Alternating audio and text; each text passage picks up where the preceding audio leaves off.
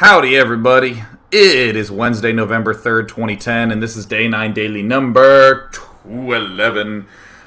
In less than exciting news, it is Wednesday, which is normally Friendday Wednesday, but all the people I had lined up are all traveling to MLG Dallas right now, so we will not be having a Friendday Wednesday today.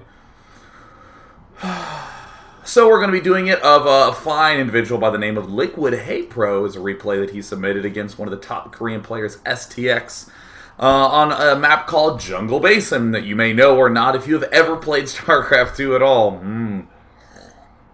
So, yeah, that's about it. Today's just going to be a usual sort of standard hardcore analysis, looking at a game, talking about why the Terran did some oh-so-great things, what Zerg was doing well. Yeah, good old normal junk. In exciting news, this weekend I am traveling to Dallas, Texas to do the MLG Circuit Championship, where they actually have expanded it to 128 players, and we'll be casting for 3 days, Friday, Saturday, and Sunday, so tune in, MLGpro.com. Also, I'll be going to DreamHack in Sweden on the 21st, and we'll be there through Monday, so I'll be there for a full week. Yeah! Or the 22nd to the 30th. So if you're from Sweden, I would love to wave at you and high five and do all sorts of good jazz. DreamHack.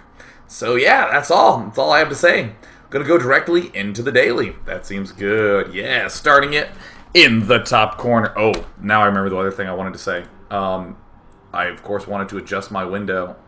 Yeah, there we go. That should be absolutely perfect. I love revealing the veil. You get to see exactly how Day 9 adjusts his windows live. Yes. But there's not going to be a Fun Day Monday. There's not going to be a Newbie Tuesday next week. There might be a Friend Day Wednesday, but because I'm traveling so much, I'm actually not having the time to sort through a whole bunch of replays for Monday and Tuesday. So they're going to be back. Don't worry. Calm down. I have all sorts of devious things planned for Fun Day Monday and Newbie Tuesday, so it will not be a tradition that I'm burning to the ground right now, but it's just on hold because I'm sleepy. So now we can continue back into the game. Also, no show tomorrow, no show on Sunday, technically, but of course, I will be live at MLGpro.com. So, in the top left corner, we have Hey Pro, who is the red Zerg. In the bottom left corner, we have STX, who is an insanely highly rated Terran player. If you don't believe me, just go to sc2ranks.com to look at all the current worldwide global rankings of StarCraft 2, and you'll realize, wow, STX is really, really, really, really good. On Jungle Basin, there's the most notable ramp right here with a backdoor natural, which is very cool. There's destructible rocks, but unlike on Blistering Sands, these are not really hugely terrifying destructible rocks because the distance between the destructible rock and attacking your front is so huge. And defensively, the distance between them is very, very short. So as long as you do good basic spotting, you're going to be okay, right? That is something I really, really like. Notice how I said that. If you have good spotting, that is, if you're looking at your mini-map very well, this will not be an issue. And that makes me happy because it's another way of saying if your out-of-game resource of having a lot of attentiveness is good, then that will affect your in-game quite a lot. And that's something that we like in our sophisticated games. But for the most part, turning the sound back on, the front door, the fact that it's very short, means that most people are going to favor early expanding. We have STX doing a usual barracks right now.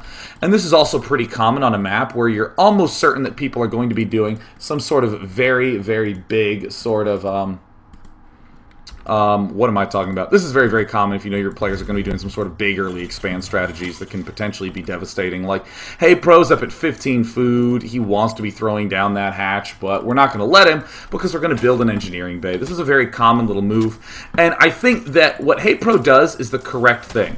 Not the nibbling away here. The fact that he moved this drone with 300 total minerals, saw the block, and then said, okay, I'll make a spawning pool. The worst thing you can ever do is to react to something that isn't happening in the game. And people tend to do this where they'll lose a game to, or they'll get engineering bay blocked, and they'll be like, oh, how frustrating. All right, well, I'll just build a pool. And then they'll lose the game. And they'll play another game where they get engineering bay blocked, and they'll lose that game. And then they'll just go, you know what, I'm tired of these annoying-ass engineering bay blocks. I will now only ever 14 pool just to stop that engineering bay block. And that's actually really, really, really, really bad. Because honestly, Why are you trying to block something that you don't know if it's happening or not? Very, very important that you not try to prepare for something just that you find annoying. It's okay to account for it, but you want to be doing littler changes in your play. Don't forget how great early expanding can be. And if someone, in all honesty, if someone is throwing down this engineering bay, that's a lot of money, so it's okay if your spawning pool is a little delayed. If we're looking at STX's base, he hasn't even gotten the gas. He's just now getting his orbital command. He can hardly even afford to throw down another supply depot.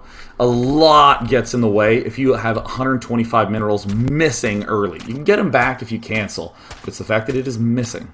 Yes. Alright, so he is continuing to send his drones away. Good boy. Very good. He is just destroying that. Excellent. Going to try to knock that down. Obviously want to kill all the SCVs. Fantastic. And he finally opens it back up. And in the meantime, HeyPro is doing something very, very smart.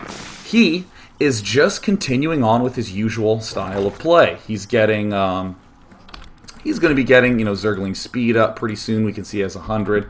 He is getting his queen. And this Roach Warren, I think, is the one little adjustment that, that is a direct result of that engineering bay going down. Idra, if any of you have listened to the State of the Game podcast, says that it, of course, wounds him anytime a Zerg player does anything with a Roach opening, but in this particular circumstance, even though I know a lot of people would love their Zerglings right at the start, the fact that he's getting the Roach Warren kind of makes sense if he's really far behind on larva, because if he just makes 2 or 3 roaches, that's a very inexpensive larva army. Ignoring money, it's only 2 or 3 larva. To get the same kind of defense, you'd have to get 8 to 10 lings. So you really, really want to make absolutely certain that you're not wasting that sort of larva when you're low on it. So I think that Roach Warren is pretty wise. Now I'm going to go ahead and talk a little bit more about STX's play for this early stage. What he's going to be doing is he's going to be just continuing to make Marines. He's going to be early expanding, very smart. He's going to be double gassing. A lot of people think that double gassing is something crazy or unorthodox because most of the time people are getting 1 gas early and 1 gas later. So this I'm not really too concerned about. It's not the biggest deal in the world. He's getting his tech lab very quickly. He's going to be expanding. And what we're actually going to see is that HeyPro starts to pull quite far ahead. Quite far ahead. He's just continuing to build his hatchery. We see a bunker going down for safety. We see, yes, everything seems pretty reasonable at this point in time, right? People are seeing a little bit of obnoxiousness from Terran, but then he's going to chill back, play nicely and normally, and then he's going to expand. What a dapper lad. Meanwhile, HeyPro, he wanted to get this hatchery up. He makes a Roach Warren just in case. He makes it. He's not really making any roaches. Even the unit counting station, we see no roaches are made. And he is now making drones. Very good boy. Good little Zergy. And STX is doing something that I think most people are kind of aware of. They're throwing down factory. They want to begin getting that tank production up early. There's the stim pack going down. And this actually, I think, is a big mistake that a lot of players do, right? They try to get all their fancy upgrades as fast as humanly possible because they know that they're good, right? They know that they're fantastic. But you want to have them at a good time. The best example of this is people who immediately when the factory finishes get the siege tank in the siege mode. Why? Why, damn it? Why do you do that? If you're not attacking, or if you're not really worried about dying, you don't need to get the siege mode. I understand if you made 3 Marines and then you're making tanks and the only defense you have is tanks, yeah, get the siege mode, that's going to help. But if you're planning on doing a giant Marine tank timing push, delay the siege mode. Delay it. Delay it. My voice is still a little bit gone from Phoenix, Arizona, but I will try to hit those high octaves for educational value. Delay the damn ass siege mode. I don't know if that's a word, but it is now because it is so important that you delay it and that I say weird phrases so that way it really sticks. Stim. You're getting Stim. Great. Stim's a good upgrade, but you don't really need it for the push. Maybe or you don't really need it until you push. Sorry, you don't need it until you begin the push. Good. Maybe on a map like Xel'Naga Caverns, you really need fast stims, so it's easier to defend your very vulnerable natural. But here, you have this tiny ramp. You built a bunker. You're totally defended, and STX is getting a very fast stim. bad boy. Very bad STX. I'm talking to both my players today like they are a very small dog. I'm like, he's a good boy. A very bad boy. Oh, what a little guy. Alright, well, he's building Marauders like a little guy. At the same time, getting the tank down. Great. Now, one thing that always concerns me, almost always, is I'm going to see someone do a style like STX is doing, and I'm going to say, where's the pressure? Where's your opponent getting freaked out? I'm going to go over and look at, hey, pro, wow, that's a lot of drones. That's a lot of drones. He's teching, he's creeping, he has 2 queens, he's banelinging. Not even really many units out for Zerg, and STX is doing this. Okay, great. I was thinking he's actually going to be going for Banshees. Yeah, he's going to be trying to get some sort of ultra-fast Banshee. That's fantastic. But he doesn't. He's instead going straight for a Viking and tanks. Okay. Notice that the siege mode's getting delayed. Still. Okay, Stim's done. What are we doing with Stim? What are we doing? Are we doing anything with Stim? I don't see anything getting done with Stim. I don't see anything getting done. Oh, this upgrade starting that very early, that's awesome, because that takes forever to finish. If we're doing a fast push, we want to get that bad boy going down right away. Oh, nifty. And you know, even these are kind of in a different class of their own because of the fact that if you start +1 fast, you either want to make sure there's a timing push there, or that you're getting +2 fast, and that you have some timing with +2. Right, just thinking about the timing of upgrades. That's really the big focus of this daily, is looking at STX and talking a lot about how the upgrades relate to your initial push, because this is not good. This is not good. No siege mode getting research. That's good. That's very, very, very, very good. That is totally, totally awesome. Totally, totally awesome. There's the siege mode getting thrown down. I kind of understand that a little bit better because we don't have our bunker anymore, but I mean, honestly, I just want to emphasize like crazy that dear Protosses, dear Terrans, and even dear Zergs, make sure you're not getting those upgrades for no reason. For Zerg, for instance, getting Baneling speed, very smart. I have no idea when the Terran's going to push out. But if you're Terran, it's bad if you're saying, I have no idea when I'm going to push out, so I may as well get these upgrades because I am uncertain as to when my gumption will surface. No, just you have the timing. Terrans and Protosses are the ones who have to timing push the Zerg. Yeah, that's a good one. Terrans are generally the ones that have to timing push the Protoss as well in this game. Sometimes vice versa. So, one thing that is a little bit concerning to me is that we're not getting our barracks started early enough. That actually is the big reason I suggest delaying these upgrades. You heard me just say, oh yeah, don't get these unless you're right about to push. And sometimes people will go, okay, yeah. And the reasoning is because you want to get your money on other structures. People will say Stimpack is only 100, Siege Mode's cheap, Stimpack's cheap, Combat Shield's cheap. But you know what? Barracks cost 150. And if you get like 2 barracks with reactors, that's actually also pretty damn cheap. So that's why rearranging these things that seem tiny, like, oh, one little upgrade, are actually pretty significant in the long run. Quite all the significant. There's the 2 reactors going down. Here's the double medevac stuff going down. Oh, this is kind of cool, getting a really fast armory. It looks like we're getting double upgrades very fast. And I was initially watching this and actually reeling quite a bit because notice how there's all these conflicting things going on. I'll actually back up to right when these medevacs are going to pop out. Okay, now look at the money right now. Oh, hey, look at this. 650, 100. We can't get 2 more medevacs out. We're actually not making tanks right now. We need 300 gas to be able to make tanks and to be able to make the medevacs. We're high on minerals. We should have been getting this other stuff. In a sense, we're looking at STX doing not the smoothest, not the best opening in the world. And these are the sort of things that I really want to emphasize to people to be watching out for themselves when they're just saying, well, I know upgrades are good, and I know medevacs are good, and I know tanks are good, so I'll just get all of those. Well, if you have 0 gas and you're not building out of them, then this is a big issue. We want to look for big bumps like this. And it looks like STX is doing quite well. HeyPro's doing something I think that is smart, expanding to both sides of the map, spreading himself out. I would definitely suggest he gets a 3rd queen, just to spread creep. But again, focusing a little bit more on the Terran buddy this game, as I have been recently quite obsessed, excuse me, with Zerg. Some turrets coming down, the reactors coming up. Finally, you know, notice how we're having a surplus of money. If we had delayed this stim and combat shield and delayed this siege mode, we could have built these barracks way earlier and begun making Marines way earlier and had an overall much bigger push. We've completely stopped medevac production. In the unit counting station, we have 2 medevacs. Do not get a reactor starport, make 2 medevacs, and then stop making units. I do like this +1/+1. I think that's very, very cool. This is tank +1. I think it's, in general, obviously upgrades are great, but I'm still a little bit kind of, about it at this phase of the game, because again, it's really eating into our ability to do this other stuff. If we, for instance, just had these barracks and this factory, and then a starport without a reactor, I think I'd be much more reasonably behind this air weapon, or this vehicle weapon. And STX getting his second factory.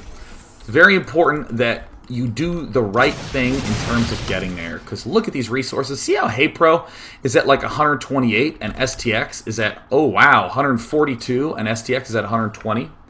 This is the direct result of things kind of going down in the wrong order. Now, to be honest, getting 2 factories, getting a reactor starport, getting a lot of barracks, getting double upgrades, these are all good things, right? This is a good look. If he had something like 15 barracks on 1 base, I would go, yeah, cut your barracks down. If he had 10 barracks on 2 bases and 3 factories, I'd go, yeah, you need to cut those unit-producing structures down. If he had 3 barracks and 1 factory on 2 bases, I'd say, yeah, let's pump it up a little bit.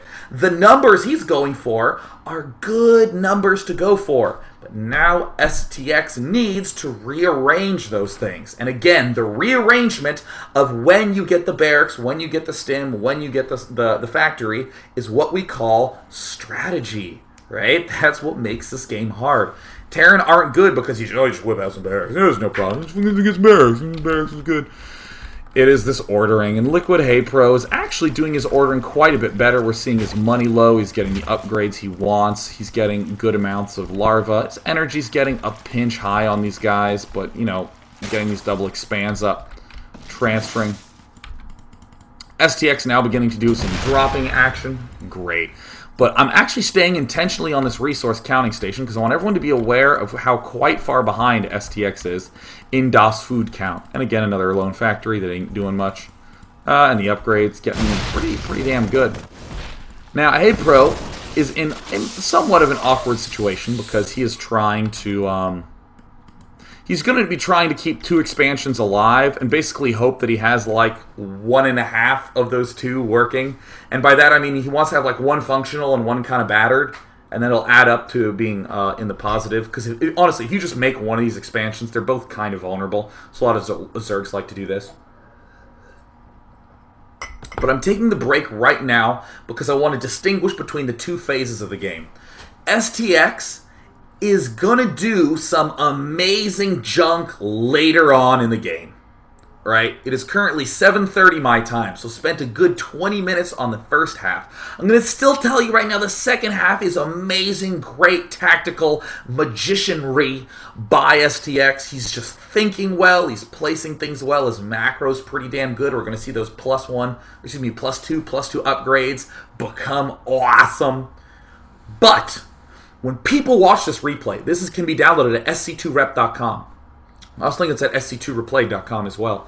If you download this replay, a lot of people watch it and they'll just go, oh, cool Terran, I want to be like Terran too. And STX rewatches himself and is just going to go, I love me. And Hey Pro's still going to be a little sad. But the problem is that this first half of the game, people are neglect a lot, a ton, an insane amount. STX will neglect it because he'll be going, oh man, I did so great in the late game. People who watch it and get excited about it, look at that fancy stuff at the end. But no one spends enough time looking up to this point saying things like, why did Stim and Combat Shield go down so early if we didn't move out 3 minutes until after both were finished? You know, why did we get siege mode so quickly when we didn't even really need it except right here when we moved out? Why did we get that so soon? These barracks felt late. This starport felt fast. These barracks felt late. These upgrades were actually very nicely timed, but still, they constricted our gas. These are all the little things. So now that I've gotten that out of the way, we're not going to mention it ever again. And we're going to watch STX take a beating. Hey Pro is doing a smart thing. Generally, it's very good in a lot of these circumstances to pull your banelings back. That's just a good little bit of micro. If you have a small force of units that just sort of plops themselves down, pull everything back that is a baneling. We're going to see STX move forward here, and now STX is in a mildly awkward spot. He is going to be moving up here. By the way, I think that this is the correct place to rally. Not here, but right here, because you block your entrance to your ramp, and if anything comes here, then you can sprint up. If you're up here, things can waltz freely into your main and cause pain. So now we're going to see STX begin his slow push. Here is some very, very good tacticianry. Notice that he is going to the side of the low ground and then scanning up, or even sometimes medevacing up. You can, the main reason this is good is it keeps his army close to the expansion. Always want to do that. Again, hey, little stuff like not building a planetary fortress, not sending any units there. That is less than good. We're going to see Hey Pro have a little bit of attack disorganization here, but, you know, he ends up cleaning it up pretty nicely. And what STX is doing that is quite good here is he has just taken the loss of units. This is actually somewhat of a, you know, less than ideal situation. You know, you just lost almost your whole army. But, again, the reason that I love this mix of unit-producing structures, again, if he was macroing well, this would be a little bit better. The reason I love this mix of structures is because, hey, now we have another little nice force again. QXC said this very, very nicely in the Friendday Wednesday that he was on, where he said that Marines and Marauders work very well in small numbers. So if I'm trading armies and keeping his numbers small, I'm going to be in great, great, great shape. STX continuing to make tanks. I think a very good transition for the later stages of the game is to get extra tanks. An extra factory to be able to make stuff. So we're going to see him now just begin moving up here. Now, a good question is, why move here? Why move up to this location? A lot of people, I think one of the big, big issues people struggle with once they're good at macro and they now have an army, they're just, okay, well, attack, and they just like go for the main for no reason. Or they'll, even worse, they'll push towards an expo and kill it, and there's like another expo nearby, and they'll just come back to the center, and then attack the main a little bit, back off, and attack somewhere else a little bit. It's really bad. So we always want to be asking ourselves, why attack like this? So I'm actually going to go to the STX cam. Notice that he did a few really good things. Look, he scanned here. He sees that the infestors are all kind of pulled back here. All right, great. And actually, if we look at the whole map, there's a lot of units over here at the side. Units are positioned over here. He just throws down a few scans. And this, again, is something that people never really look for. If you're watching a replay, you just kind of have vision of everything. You have no idea that scans are being thrown down here. You're often unaware of, oh my goodness, this El Naga Tower is being thrown down here. Rewatch the replay with vision, and then you'll kind of realize, my god, those Terrans actually don't spend as much on scan, or excuse me, as much on muling as I would have thought. It's mostly scans. In fact, Retorp is kind of notorious for spending a ton of his stuff on scans. And there, of course, the tanks doing a good bit of damage. And what's very nice about a lot of this tank placement is that it kind of delays, so you can end up picking off this hatch. I'm a little bit torn on whether we should actually be sacking those tanks, but just dashing up here and doing damage with having some defense in the planetary fortress here. And of course, again, this rally point is magnificent. How are his upgrades doing? They're not doing so well. Again, part of me wants to say, why go so fast for 2-2 if you're not going to be getting 3-3 so quickly? And I also would like to give Hey Pro a lot of credit for his general strategery here. It's quite a smart decision to be going like Roach Infester, Ling Baneling the way he is, because you can fungal growth so many medevacs while you're expanding to these two locations. I do think that Hey Pro could have had a second hatch up a little bit earlier. His money's high, so he's getting an Ultraless Cavern, but if he'd had another hatch and delayed the Ultra Cavern, this would have stayed alive. So STX is going to continue to position things very nicely up here. By his planetary fortress. STX, oh yeah, macroing, is he going to keep upgrading? There, now he's going to keep upgrading, and oh yeah, I'm starting to see now, yeah, I can actually produce out of this double reactor starport. But again, you're noticing that, oh my goodness, is he ever low on gas, you know? Oh wow, the infantry weapon, he can't even get the infantry armor. If he's making tanks out of everything, the end medevacs, he's going to be dead broke. You should really consider getting a starport with no reactor. Why not? Give it a shot. See how it feels. We'll end up checking it out pretty soon. Now here again is more really important stuff. This is super important because most Terrans get to this point and they say, hey, I'm winning. Perfect. And then they'll get lazy. But what we're going to see STX do is, this is actually very, very key range that he's doing. I'm going to select these siege tanks just to make it explicit.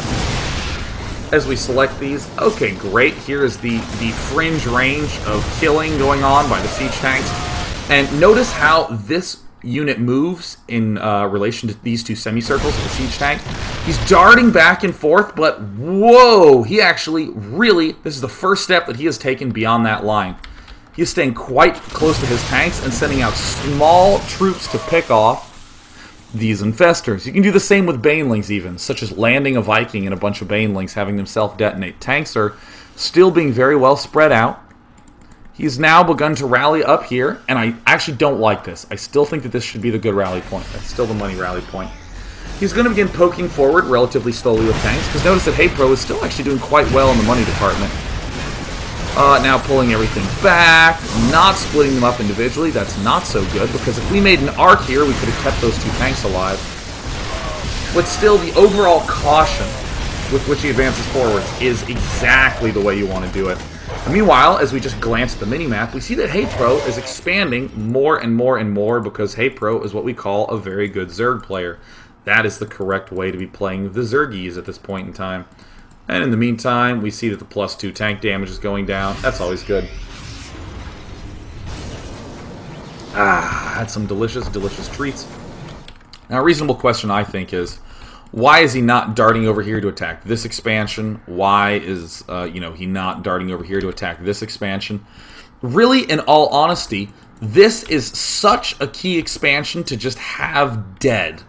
I think the big reason he's going for it is that it's the easiest one to push of everything.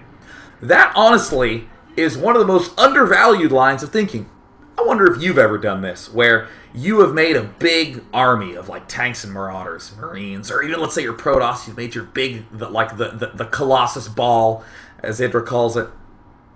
And you just go, okay, well, I could kill this expansion, but oh yeah, there's a lot of tech structures in his main. I will cross-map to do that, but he did make an Ultraless Cavern over at this one. And golds certainly are important. Well, I guess I'll go for the main this time, because that's where all his tech structures are. Like 9 times out of 10, the best one to attack is the closest one. Really, it's easy, it's close. Yeah, why not, you know? If you're going to do guaranteed... Again, the idea of guaranteed damage. Part of the reason people always focus on killing workers when they're in someone's base and not depots or add-ons or buildings or the command center itself, it's because workers have really low hit points, so it's really guaranteed to do permanent damage. If you bring a Nexus to half health, you've literally done 0 damage. If you've killed 3 workers, you've done 3 workers worth of damage. And if you can attack 2 possible locations, which one are you more likely to put the herd on? The closest one, because you get there the fastest. Yeah. So I think this is very, very, very, very smart. And still he's going to be quite cautious in terms of advancing forward. Pulling back a lot, letting these tanks take the damage, as tanks are very good at taking the damage. And our poor, sad, frowning little mariners are not so good. Notice leaving the tanks up. I think this is very, very important. Very important.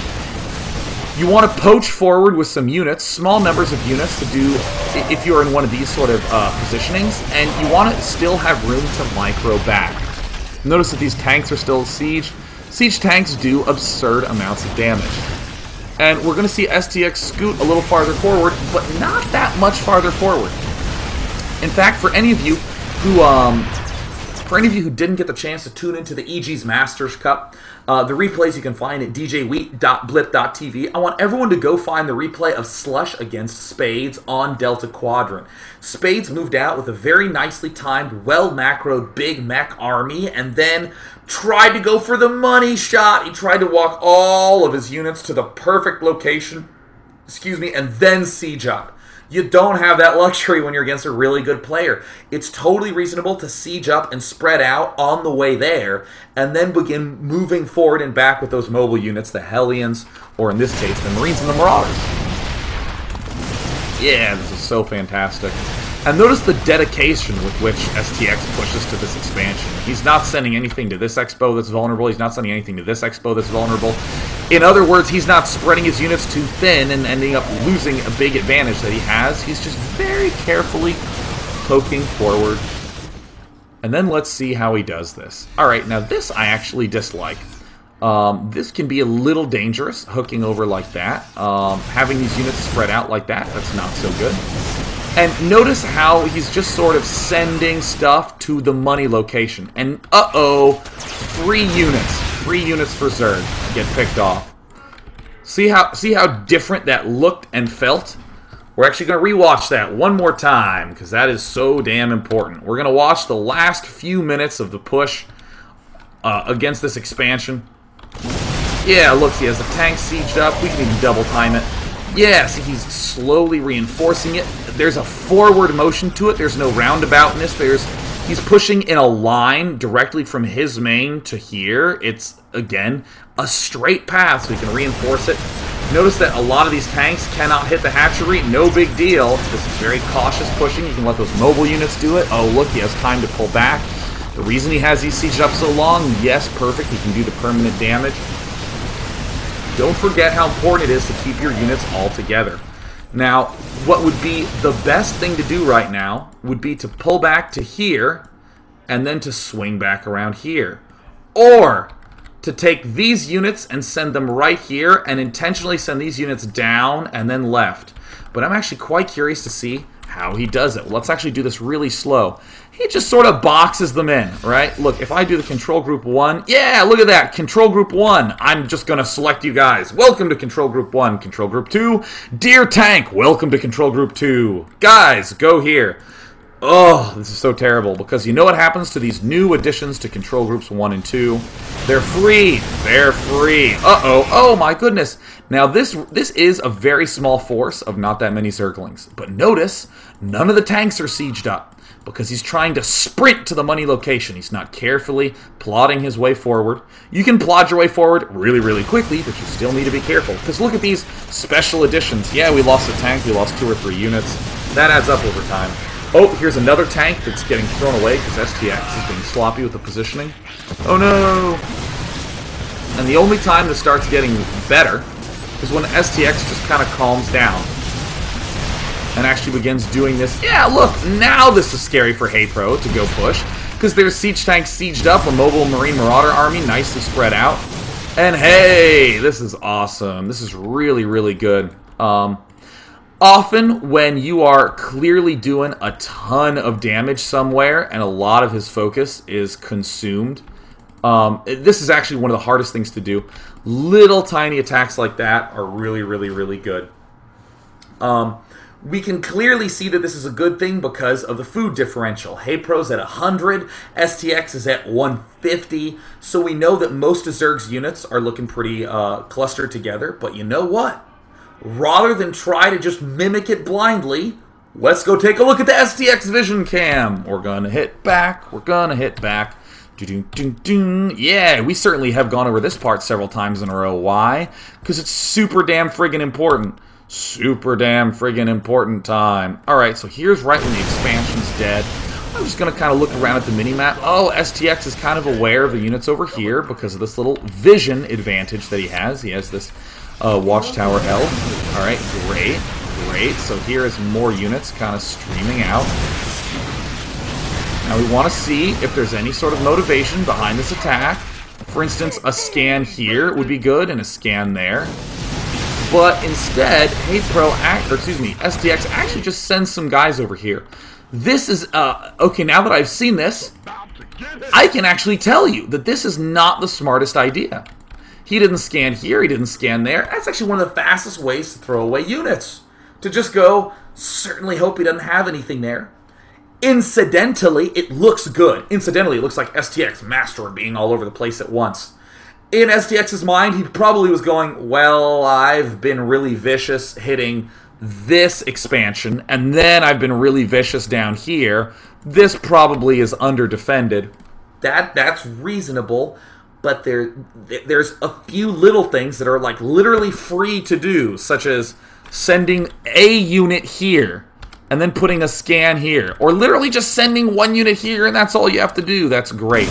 But either way, one thing that I really love about STX is that after he killed this expansion, after he took out this key, really close expansion, he starts abusing the fact that Zerg has some stuff over here and some stuff over here. He's sending units over here because there's no way that Hapro can defend both at once. Hapro has to defend one or the other.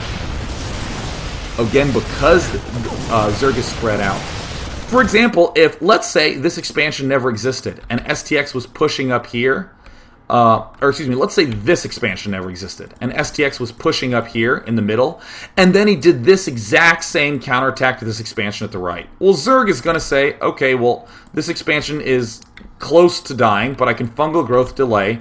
I can send units here, kill this, come right on back, and then deal with my problem here.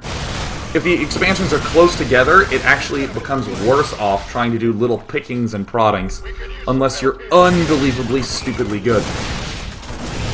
Yeah, I mean, look at this. Like, coincidentally, he's going to be able to keep this alive, but really, truly, honestly, like, these units, if they had arrived a little earlier, these would have been absolutely free kills for Zerg. So then, Terran does another thing I really like. Notice, he killed off all that stuff here, and where does he go? Back towards his rally point. You don't always have to go all the way back to your rally point in full, but, you know, like, for instance, if you attack here, send your units up here, and then send your rallied units also up here. STX did something similar. He pulled back to his rally point. It's a little bit of as extreme of a retreat as you can do. But look, he's going to pull back here. He's going to join these units together, and then he's probably going to go for a relatively big push. Yeah! Oh, that looks so beautiful. Yeah, good boy, STX. That's what I'm talking about. That was so awesome. Oh my god, are you seeing how great I feel as a result of that? Oh, that's awesome! No one gets excited about unit movement anymore. How tragic. People want to go, oh, look at that micro. Oh, what you're making. Oh, mass phoenixes. That's a weird mix. People like the obviously neat stuff. But you know what? That, my friends, is truly erotic. He just pulled everything back. Oh, literally, like, the last 3 minutes of movement has all been very, very well thought out ways of reinforcing his main push. Oh my god, I even want to relook at it again. I'm making a big deal about this because no one gets excited about this when they watch the Gosus play, and no one in particular gets excited about it when they play. Oh, man. So we have STX. Oh, let's just go to the STX cam. Let's not adulterate this with any of this vile garbage of Liquid Hapro's vision. So he's going to move back up here. He's going to move back up here because, oh, why is it safe to move there? Because he's scanned. Oh, you're beautiful, STX. You are such a gorgeous man. And then how's he going to pull back? He is not going to try to dart all the way up here, abandoning his units. He's not going to even cut along this path, try to continue putting pressure on the right side. He's going to pull back here. Oh, yeah, look at him pulling back there, regrouping. That, my friends, is how you regroup. And then he pokes out a little ways here. He's going to poke out a little bit. He's going to poke out, and there's the scan, a second scan, STX. Oh, my back is arching just watching this guy regroup. And then the third one, okay, he did a scan here with his first units, pulled back. Did a scan here with his second group of units, pulled back. And now, ladies and gentlemen, comes push 3. Oh, a scan. Oh, the watchtower. Oh, my foot is cramping watching this guy. This is great. What beautiful, gorgeous, incredibly suave, amazing placement. Oh, yeah, get that vision. Yeah, get it, STX. That's what I'm talking about. This is what makes really, like, the S-class players light years ahead of the A-class players. It is because they do this sort of thing. Now he's starting to position his stuff out. People can easily reinforce the front like this. They totally get that. But my god, all those little movements right there, they didn't seem so amazing. But oh yeah, look at the scan up there. Look at how cautiously he's pushing forward. There's the scan over there. Yeah, it looks like you really do have the advantage, STX. And he pulls back again and regroups. Oh, yes. At no point in time were STX's units vulnerable. At no point in time could something be picked off. Additional supply depots. Oh, that's just exactly how you want to do it. And this actually most people would consider the most boring part of the game. They would look at it and they would go, he's kind of moving around, he's blah, blah, he's kind of darting here and there. But, oh my goodness, if you go to his camera and you actually see when he has vision of what, you can see exactly why some of those attacks worked nicely and exactly why some of them didn't work. And I'm especially pointing out this part where there's really no conflict going on, so all of you can truly go, oh, STX, you are a god among men. Enjoy that top spot at the ladder. I'll wave at you adoringly, because you deserve it, baby. That is exactly why he is so good. And then, of course, sieging up tanks, and there's the good game. I love how I paused it, went on a huge, long monologue about why he is so beautiful, and it's just like, GG, dunsies. And so I want to once again talk about the two parts to that game, the two pieces. Piece one, STX, you're getting barracks and tanks and medevacs. You're getting upgrades for the Marines and the tanks, which in the second half of the game, oh yeah, totally, those were game changers, man. Those were really pushing the forefront. That's good. But in that first half of the game, a lot of rearrangement errors, a lot of them. Getting stim and combat shield really fast and then sitting. Well, Sean, could they have possibly been used for defense? He already had really good defense. Unless he has experienced a few situations that really made him go, God, I just desperately need stim. Unless that is the case, it is an egregious error. He could have gotten all 5 of those barracks up and add-oned a lot faster. Getting the starport way fast when he didn't have the gas, could have delayed the starport or gotten an add-on later. All his upgrades, good timing, like the upgrades, but cut into the gas, shouldn't have gotten that second factory at that time. And if he rearranges all those things and really fleshes it out, he can be as amazing as he was positioning-wise in the second half, but have a bigger army faster. Exactly the way we want it. Let's take some questions and wrap this nice, short, hardcore daily up. Bam! So, I'm going to drink so. So Pack of Highly says, Dear Day 9, why is getting a larger army better than getting an upgraded army? In my mind, the upgrades should make up for the difference in army size. I hope I didn't say this improperly. You will actually get a bigger army with the exact same upgrades if you rearrange things properly. Let me give an example. Very simple.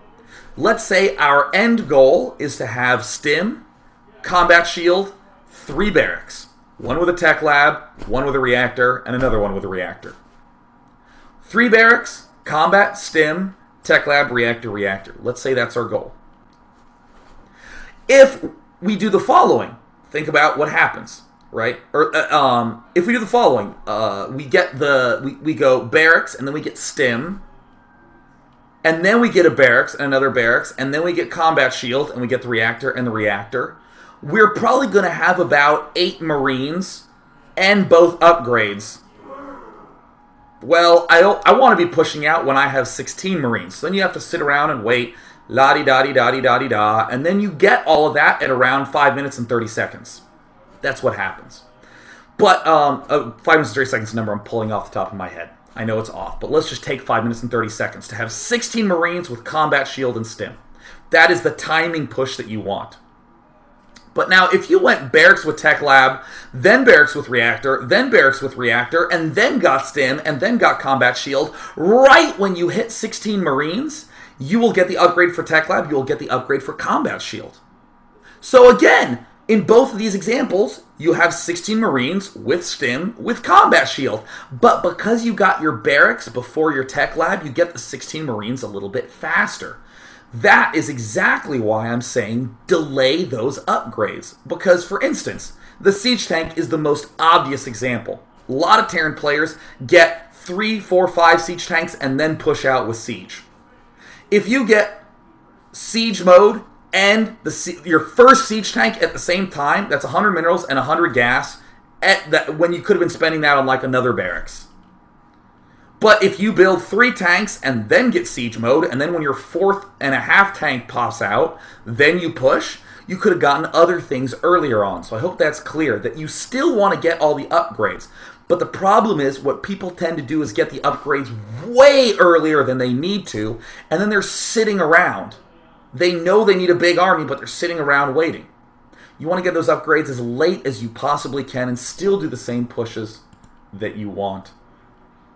So, Day 8 says, Dear Professor Day 9, Hey Pro invested quite a bit into Ultras. Do you feel he could have done better by spending a bit less and more mixing up with Lings, Banelings, and Roaches?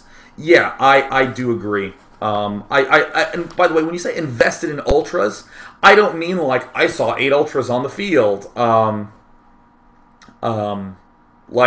that's too big of an investment. Those should be Roaches or Zerglings instead.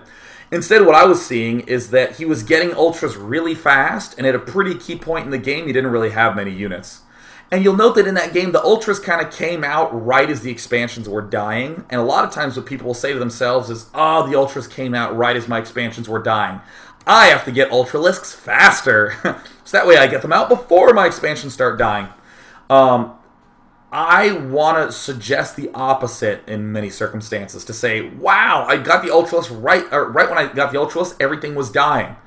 I should never be at a point where everything's kind of dying. Let me just have a bigger army so I can stay alive, and I get those Ultras later. I actually like that quite a bit more. Plus, your other units are faster, and if you have Expos on opposite corners, you want to have a fast mix. So let us see here. The Red Wizard, Dear D9, do you know when the next SE2 installment is coming out? No, I have no idea, and I hope it's not soon, because I don't have enough effort to do yet another launch party. But when, of course, Heart of Swarm comes out, we'll no doubt do another little countdown party. Yeah! Yes, indeed. So, Scythe, C-Y-T-H-E, says, Day 9, I'm frequently losing to early pushes or hard pressure, which prevents me from droning very much, if at all. How can I hold off, stay up in economy while still defending constant brutal pressure? You need to have set times when you are making drones and set times when you are not making drones.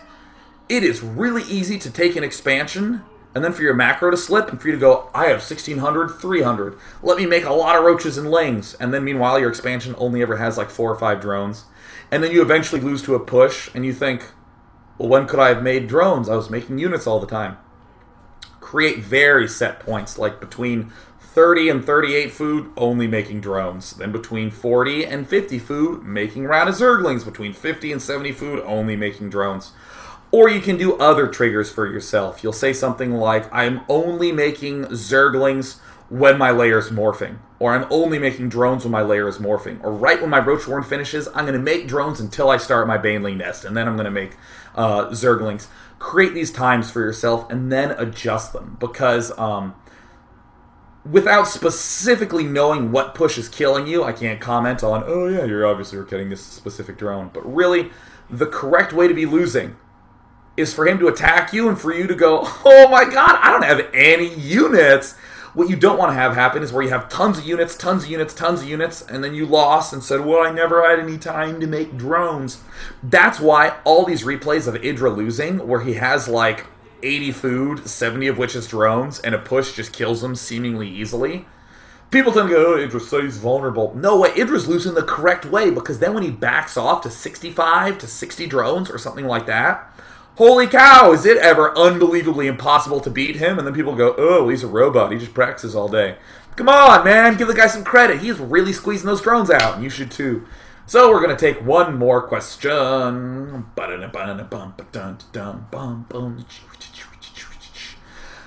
going to take this question because it's so important that people not think like this. It is so important. Question by Freak Sheet. It says, Day 9, considering the amount of money he spent on wasting Ultralisks, wouldn't Broodlords have been far more effective, seeing as the siege tanks could have fired on his own units? There is an enormous amount of difference between wouldn't having Broodlords right now versus let me go get Broodlords. No, the phrase get Broodlords get. The word get in that circumstance encompasses getting a spire, upgrading it to a greater spire, getting a hive, the infestation pit for the hive, making a lot of corruptors, then spending all the time getting the broodlords, and also not dying this whole time and having enough gas to support corruptor, broodlord, and whatever else you want, which is probably going to be quite a bit of ground units. Sure, if 6 broodlords existed, all of a sudden just magically appear, they would have done a lot of damage, but of course Terran, anytime you're going to go for broodlords in that spot, it's going to really, really dig in to all the rest of your army, and then STX just kills you sooner. And then sure, you get the broodlords, but by getting the broodlords, you died with all your expansions a lot earlier. I would actually say that the Ultralisks weren't exactly a waste. They just kind of came out right when everything was falling apart. If HeyPro had timed his defense better, he maybe could have done the identical thing and been alright. I think maybe he should have delayed a little bit. Theoretically, he could have accelerated it and done a little bit more counterattacking, other sorts of things, but only time I would probably be like, yeah, I like that mindset of getting the broodlords is if corruptors are really lying around.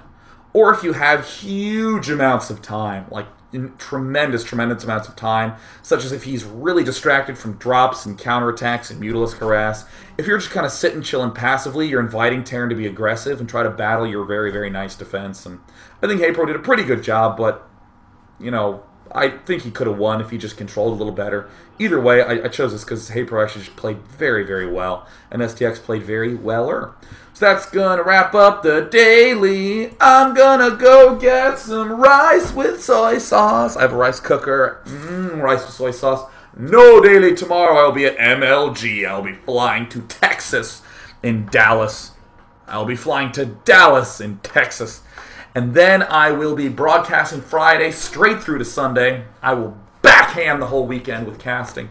And then I'll be back on Monday for a good week of just more games like this where we look at good players doing solid shit, talk about why it's awesome, and we will almost certainly be having Idra for Friend Day Wednesday. He was going to be coming on today, but of course he is driving to Dallas. I don't know why, but I'll definitely laugh at him when I see him in Dallas. So thanks so much for tuning in, guys. You all look very pretty today.